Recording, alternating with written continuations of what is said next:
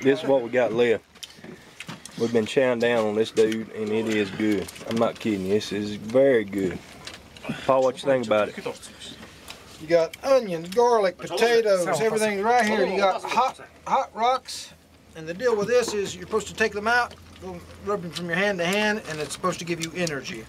Probably something similar to the United States where they have hot rock massage. Only this way, when it's 40 below in Mongolia, it's better. But the food is good. Food is delicious. Very good. Meat is tender.